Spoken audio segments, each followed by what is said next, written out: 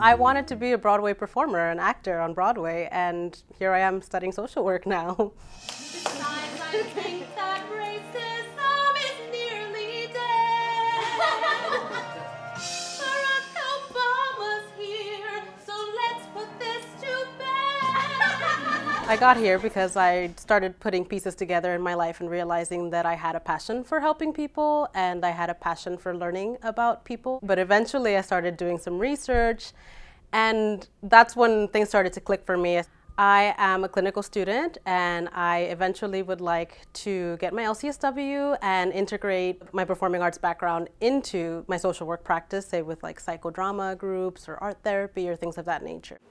Well, you know, I've never actually worked with this population before, but I've read about it, so I guess I could take a stab at writing an introduction. This year, I had my field placement at Riverdale Mental Health Association, and I loved it from the very beginning. And I was so excited to find out that they actually hired me, so I'm going to be staying on there.